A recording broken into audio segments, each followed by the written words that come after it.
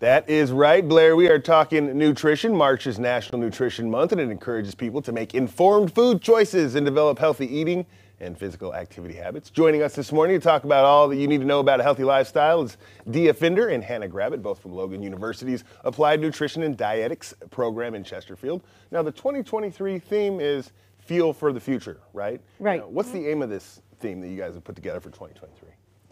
So Fuel for the Future is about eating sustainably. Yeah. The Academy of Nutrition and Dietetics, this is our 50th anniversary of sponsoring this event, this congrats. National Nutrition Month. Pretty exciting. Uh-huh. And every year, the goal is to encourage people to eat healthier and exercise more. Exercise and healthy. And as we talk a little bit about eating and exercising, as you get older, most of what you put into your body is what you're going to see the result from your workout. Is that correct?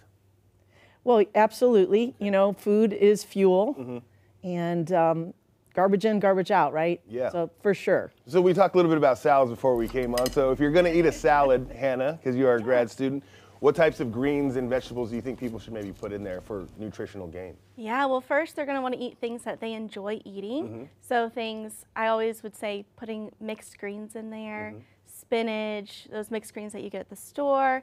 Kale is another great one to put in there. And any vegetables that you enjoy, carrots, cucumbers, tomatoes, radishes even.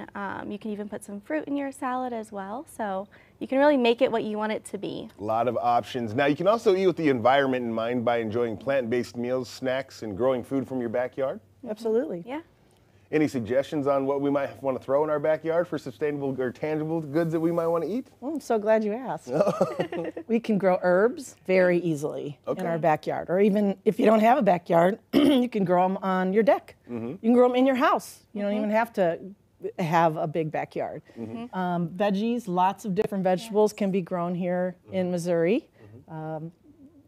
Tomatoes. Tomatoes are a great one. Peppers. Spinach. All the greens. Cucumbers. Spinach is good for you. Popeyes gave it Popeye, you know, he gave it a bad rap for the spinach back in the day in the can. Or a good one. Yeah, but I mean, spinach tastes way better than what it looks like in that can. For real. How important is it to set yourself up for success when it comes to preparing your meal? Maybe pouring a cup of oatmeal with some fruit the night before and getting ready for breakfast. Is this something you guys suggest? That's a wonderful idea. There's lots of great ideas.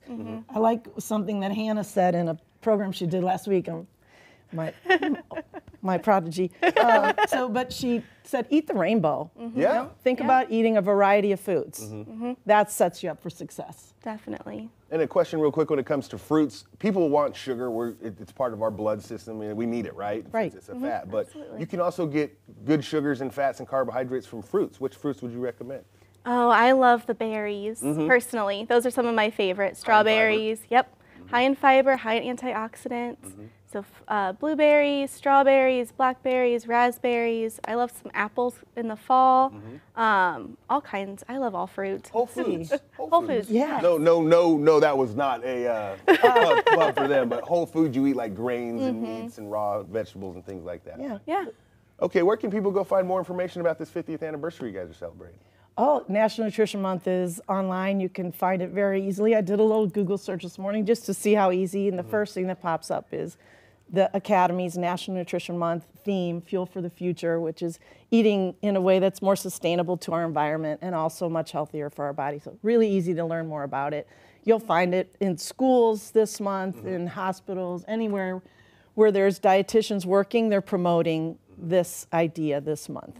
And you'll find this interview right here on fox2now.com on our website. Thank you very much for joining us, Dia and Hannah.